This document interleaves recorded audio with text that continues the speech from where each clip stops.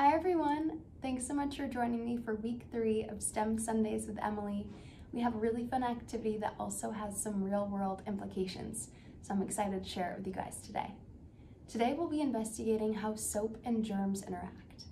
Have you ever wondered why we actually need to use soap to clean our hands? Well, hopefully today you'll learn the reason why, and realize why it's so important that we lather up, especially during these COVID pandemic times. So let's get into the materials we'll need. All very easy, and I'm sure you have all of them at your house already. First, we just have a bowl full of water. I got this from the tap. It's about room temperature, not too hot, not too cold. We are going to be dipping our fingers into it today, so we want to make sure that it's a comfortable temperature and we're not burning or freezing our fingers. Next, I have some pepper. I have these pepper packets, but a pepper shaker will do just fine. We just need a decent amount of pepper. Next, we have some dish soap. This is a pretty generic brand, but any brand from your local supermarket or that you have at home will do just fine. I put a small amount into this bowl, as you can see. Again, we're going to be dipping our fingers into it, so I figured that was easier than trying to squeeze some of the dish soap out onto my finger for the activity. So you could use a plate, a small bowl like this, or try whatever you'd like, but for me, I thought it was easiest to squeeze a little bit into the bowl. And lastly, some napkins. We are going to be using our fingers and they are going to be getting wet and a little bit dirty, so having some napkins or paper towels nearby is probably a good idea.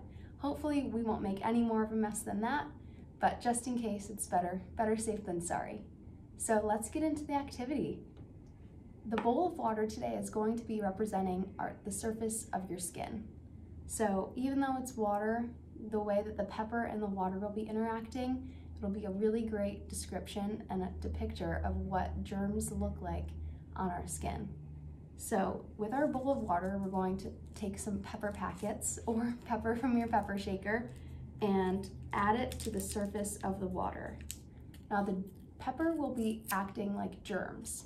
So in everyday life, if you look at your hand or anything, you can't see germs, which would probably make life easier if we could see where it was dirty, but unfortunately that's not how it works. So today we'll be using pepper, and it'll be a visual representation of what germs look like on our skin.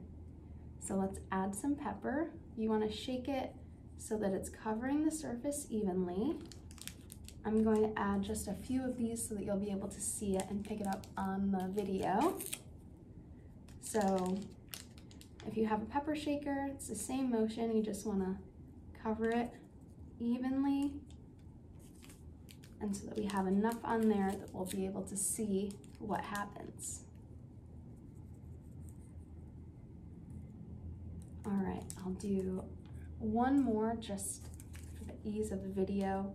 You probably won't need as much as I'm putting in at home, but I want to make sure that everyone on here can see exactly what's happening. There we go. Okay, so as I mentioned, we'll move all this garbage. As I mentioned, the water will be acting like the surface of your skin, say your hand, for example, and the pepper is representing germs. So right now we have a very, very dirty hand. As you can see, the pepper is completely covering the surface of the water, which means we have a lot of germs on this skin. So what we'll do now is see what happens and how germs react when we have a dirty hand or an unwashed hand. So I haven't washed my hands in probably 10 minutes since I set up this activity. So you want to make sure that you haven't just washed your hands or you don't have any soap on them. Maybe dry them off on a paper towel or a napkin, and then you'll take your bare finger and stick it into the bowl. So let's see what happens. Nothing, really. You can see though that you have some pepper or some germs coating your finger now. So because we have an unwashed hand, the germs will stick to you, and that's how germs act in real life. If you're walking in the supermarket or you're at school or you're at dance, anything you touch, you're probably picking up germs from it. So that's why it's important now, so we have a dirty hand, that after we're leaving stores, we get home and we wash them so we can clean the germs off. So now let's see what happens when we wash our hands and how soap and germs really do interact with each other. So let's take a napkin, Just clean off our finger a little bit here. Brand new. And so now, let me move this.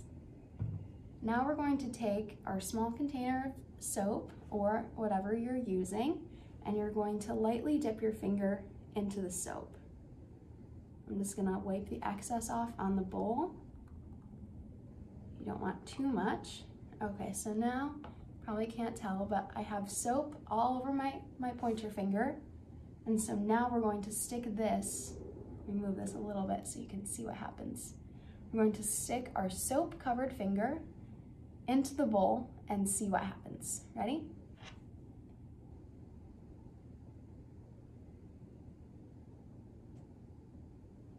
So as you can see, the pepper has moved completely to the outside of the bowl, away from my finger. And so when you have soap and you're using soap to wash your hands, that's what happens. The germs become mobile and they'll move away from the soap.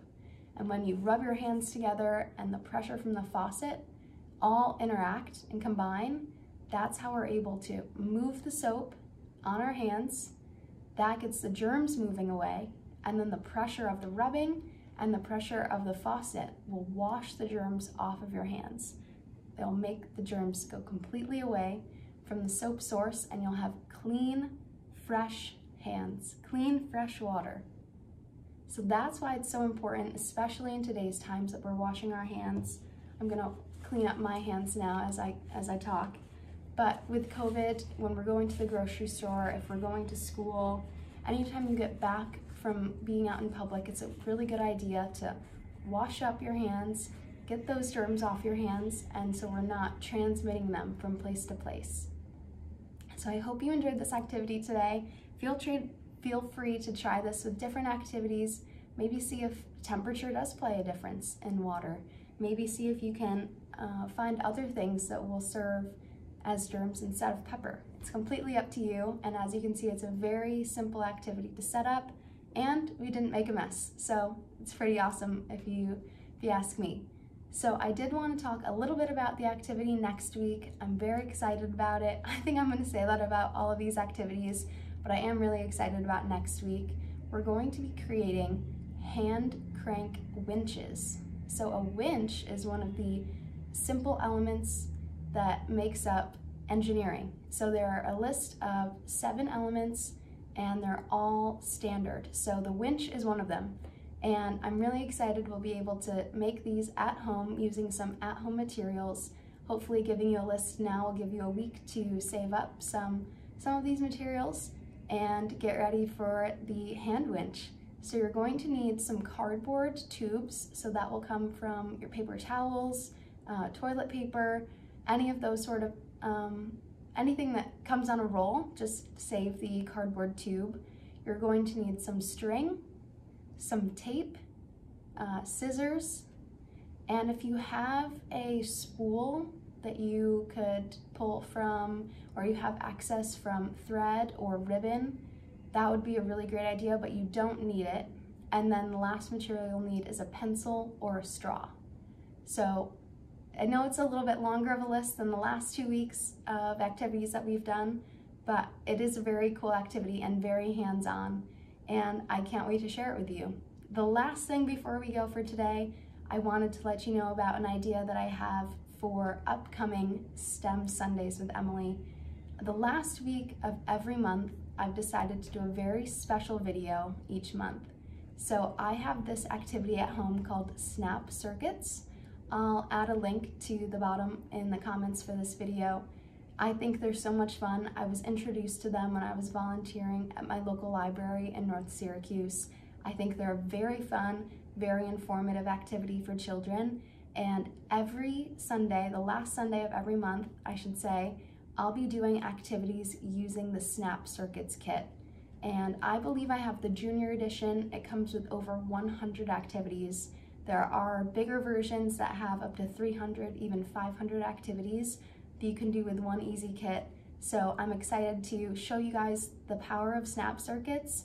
You can teach your children and students about circuitry and electricity, which is in our lives every day surrounding us.